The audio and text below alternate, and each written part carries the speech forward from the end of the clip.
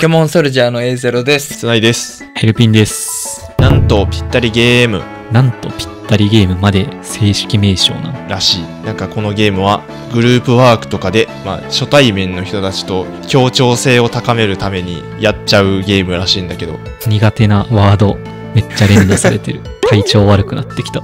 僕たちには割と欠如してる能力な気がするので、このゲームで頑張って協調性を高めましょささらすぎるな。そういや、なんかポケソルの動画1000件超えたらしいよ。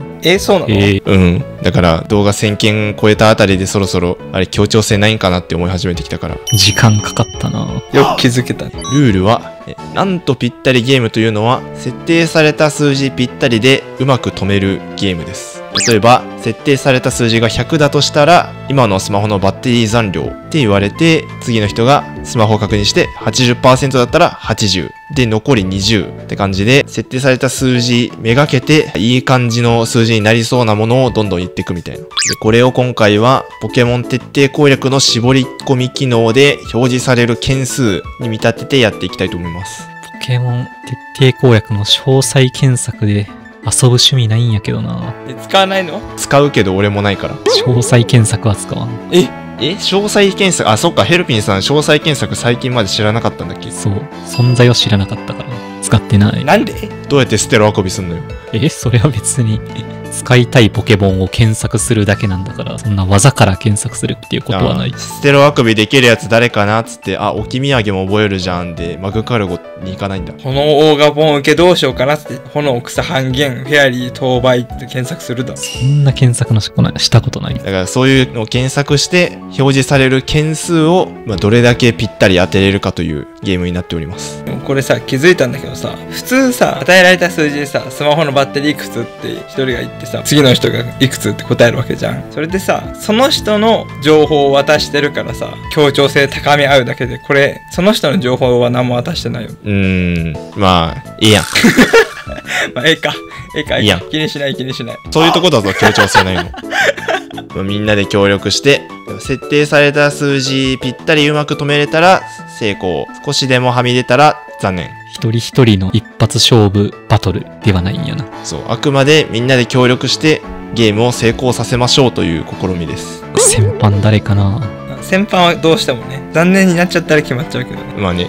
誰かのせいで失敗してますから。では、どれぐらい長丁場になるかわかんないんで、一旦やってみましょう。はい。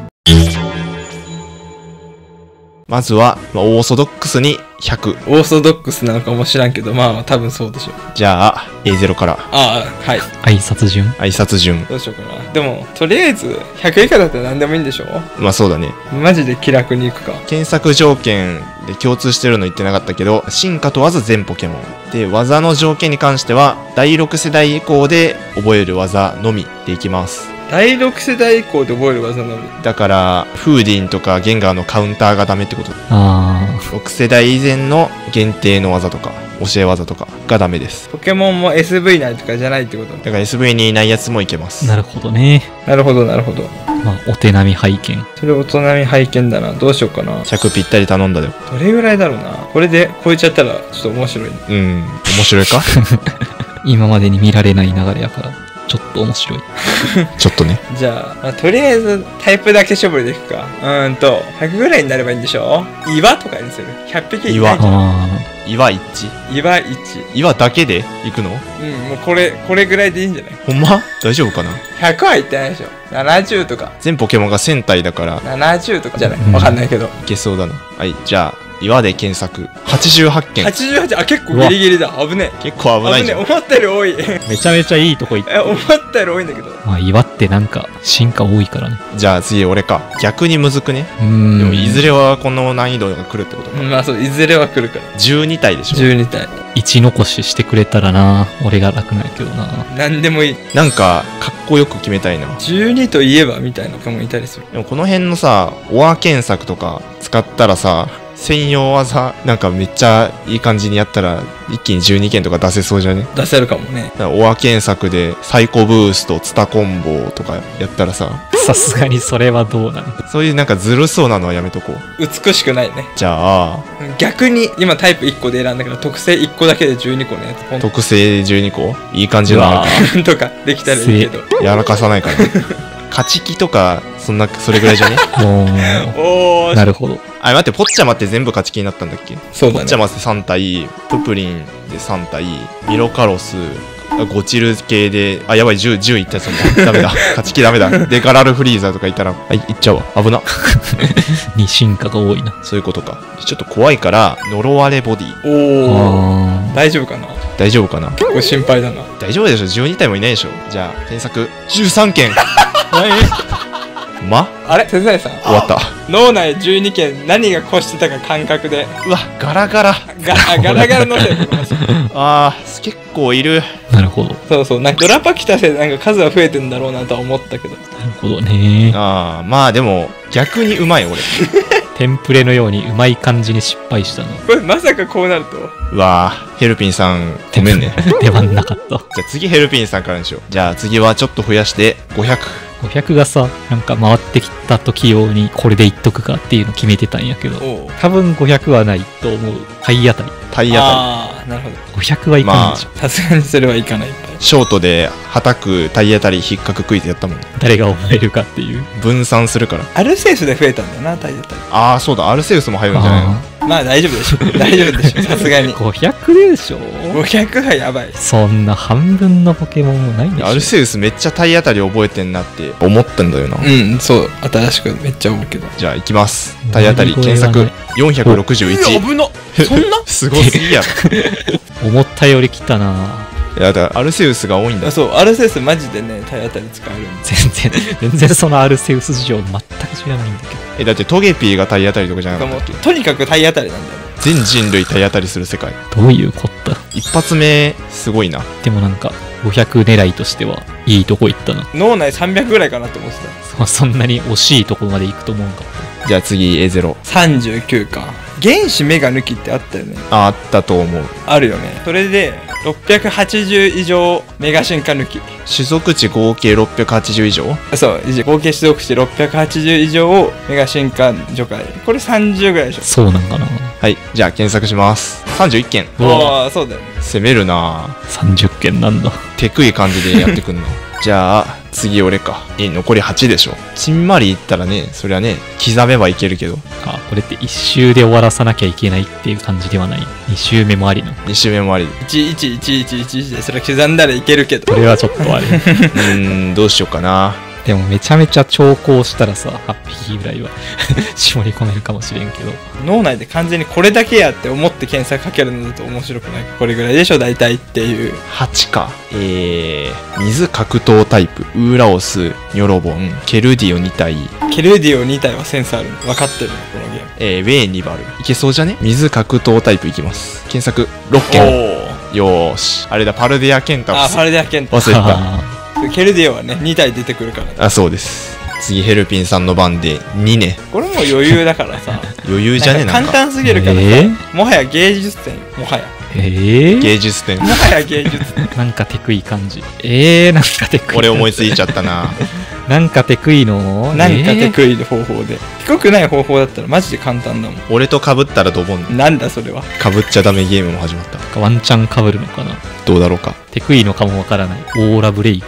うわ、すごい。オーラブレイクってなんだっけ？なんだっけ？特性だよ。あれか、ジガルデか？ジガルデ。ジガルデ 2？1 でいくの？違うよ。検索してみなさいよ。ジガルデはね。あ、そっか。あれか。10% もあれか。一応オーラブレイクはあんのか。フォルム違いシリーズ。うわ、被んなかった。俺変身だったわ。じゃあ変身検索してみてみ。マジ？嘘だろ？ほらー。3件いる。ドーブル忘れてる。ドーブルいるやん。技にしたら全部こいつ出てくるの。解禁内の検索だったら全部出てくる。うわ、うざこいつ。切ないさんだったら終わってんじゃん。危ねえ。だから技だと1匹しか覚えないポケモンプラスドーブルでいいから芸術点ないんだよな。技は面白くないのか。切ないさんに任せてたら終わってた。終わってた。危なかった。また終わるとこだった。じゃあ3回目はじゃあ倍の1000にしましょう。すごっ。一発目でどんだけガーッといけるか。ポケモンがさ、オーガポンとかも全部含めて1000日ぐらいいるわけだけど、フォルムとかがあるせいでさ、全部検索するともっともっと大きな数字になるからさ、メガ原子とか。そうとか、フォルム違いで、アルセウスが18とこう出てきたりとか、そうするから、それを考えると、例えば、なんか大体のポケモンが覚える守るとか言うと1000超えるんだよ絶対。確かに。ってことは何？別にチキチキでもいいですけど、そんな1000がっぽりいかなくても。逆に全然少ない感じでいくか。こういうのあるんだよっていうのを教えたいから。機能。そう、機能。じゃあ、麻痺させる技の 100% の方とかにする。麻痺 100%？ こんなんあったんだ、初めて知った。こんなんあんだ。そうだからこれは電磁波とヘビー波を覚えるポケモンとかを検索できるわけですよ。10万の麻痺とかは無視。そう。じゃあこれで検索します。ほい。417件。おお、いいじゃん。いや。ほな次俺か。残り583でしょ。半分ずつぐらいの気分でいく。じゃあ一撃必殺で検索。そんな300も出るかな。100ちょいぐらいかな。じゃあ一撃必殺、今ホットなやつ検索104件。まあ10匹に1匹一撃技覚えるんだ。すごいね、ポケモンの世界。じゃあ次ヘルピンさん479件。これいきなりドボンしないよな。先制技、先制攻撃技多そうだよ。ドキドキ。ドボンはないはず。ドボンはだ体当たりが半分ぐらいでしょ。まだ半分以上残ってるんでしょ。ない。まあ確かに。じゃあ検索します。怖い。ドン。怖い。752件。多すぎー。多すぎる。あ、でも我慢とか入ってる。我慢が多すぎる。我慢が先制技だから。考えてない。それはちょっと。確かにちょっと我慢は6世代以降っつってもあれだから。我慢抜きとかできない。検索668件。ドボーン。見てくか。やっぱ多いって。絶対多いと思ったわ。めちゃめちゃ高をくくってた。で体当たりは1種類の技だけど先制技種類が多いからな。電光石火なんてとりあえずいっぱい覚えるからね。まあでもなんかなんか目標が遠いからこそちょっと注意力散漫になったというか。俺は大幅オーバーだ。今2人ドボンになるの確信してたけど大丈夫かなと思ったけど。いやしかもさ、使ったことない機能だからさ、どんなもんかねって。全てにおいて未知数だった。お試しにガツンといくパターン狙ったらガツンといきすぎた。俺抜きだとしてもドボンや。確かに本当だ。これは交代ではない、前向き。これ使ったことなかったから次の成功への布石。これはなんかかっこいいな。じゃあお情けの第4ラウンド。じゃあ1500で教えてあげたいから大草原とかにするか。そんなんできんの？でこれ下にタイプってあるじゃん。技のタイプ選択できるのが。これだと変化技も入っちゃう。だから草の攻撃技を覚えるとかで検索したいときは大草原とかで検索すればいけると。いいっす。知らんかった。すごっ。キモいやんお前。さすがに全員覚えるわけじゃないから1000はいかないってぐらいじゃないですか。じゃあ検索346件。はい、思ったより少ない。こんなもんか。草技は貴重ってことです。これって剣立てに出るやつだけで出るってこと？ SV も入ってるよ。そうなんだ。大草原なのに草の攻撃技があれば入るんです。すげえな。初めて知ったわ。これもおすすめ。ポケモン徹底攻略の裏技紹介や。みんな使った方がいいよ。では次俺の番で残り1154。じゃあタイプのオア検索使おうかな。水オアエスパー。どれぐらいいるんだろう。微妙にちぎったの。検索305件。多いんだか少ないんだかわかんねえや。こんなもんか。ではヘルピンさん残り849。まだそんな大勝負に出るのは早い。俺もなんか2つ以上のオア使いたいな今度は。じゃあシャドーボールオアシャドークロなんかおもろい。地味だな。逆はいかないでしょ。シャドーボールかシャドークロを覚えるポケモンで検索204。そんなもんか。思ったより少ないな。もうちょっといそうだ。そう、もっといるかと思った。じゃあ次 A0 で残り645。まだまだだね。みんなに教えたい機能。除鉄講座。でもやっぱりさっき話したやつが結構大事だからそれにするか。タイプの地面半減以下で特性考慮が最初からチェックついてるんだけど、こうすることで、冬とか土食とかも含まれたりするわけなんですよ。グラスフィールドとかは無理だけど、地面全部じゃないから。これオア検索でこれで逆に地面4倍弱点とかにするか。こんな検索することないけど、オアの時点で普通しないんだけど、耐性でオアは使わない。そう使わないけど、こういうことができますよということで。じゃあ検索地面半減以下または地面4倍以上のポケモンを検索。366。こんなもんか。めっちゃいるな。でも草とか虫とか飛行のポケモンが大体出るってこと。飛行はとりあえず全部出るから、こういうので絞り込みしていいポケモンぜひ探してください。氷半減、悪半減、格闘当倍とかね。そうパオジアンウキ探すときに。それこそさっきのね水格闘のポケモンがそこにずらっと出てくるわけです。じゃあ次私で残り279。卵グループ。これなかなか使わないな。なかなかってかマジで使わない。今現在、卵グループ検索はなかなかない。卵グループ、陸上、覚える技。びっくりした。それで行こうとしてんのかと思った。それで言ったらやばい。覚える技、あくび。これでしょう。ほうほう。やっぱ卵グループ陸上であくびといえばいい部員に技遺伝させる経路を調べるはいではこれでいきます。検索82件、まあそんなもんだ。なんか陸上グループあくびのイメージあることない。まあそれでもほぼこいつのせいでは次ヘルピンさん残り197。いやー、こうなるとなんかさっきのチェック入れる系でリベンジしたいけど、なんかどれも怪しいんだよな。2個ぐらいチェック入れたらドボンすることはないんじゃないか。それダサい。複数チェックでやっぱリベンジ聞くか。先制変化技とかしたらなんか手助けとかなんかそういうのがバーって出てきてとんでもないことになるからパンチ系ダメ。パンチ系はやばそうだ。パンチ系はダメ。なんでもだな。ゴースとか出てくる。自分の氷が溶ける技と切る技チェック。これを両方覚える。ではそれで検索ほい152件。おすげえ。これ大体ネットちゃんかな。プレイヤードライブ、はい、熱湯と切り裂く系ってなんか一緒に入んない気がするからそんなにめっちゃなんかいないと思ったんだ。ネッサの大地と熱湯とフレドラとかも技マシンできたからとかいっぱいいるのか。そうだね。熱湯とフレドラとネッサの大地が多いね。よし、なんかいい感じだ。いい感じだでは次が A045 件。45。本気でぴったり狙いに行くか。これって分かっちゃうのだと面白くないから感覚でぴったり当てに来てるの。どうしよっかな。ランク上昇とか使うか。